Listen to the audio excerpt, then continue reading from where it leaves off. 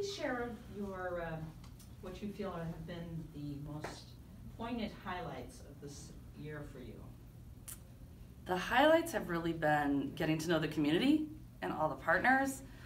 getting to know the health department and this team that we have here that's amazing, because I've been here just over a year, and so really learning how much community rallies around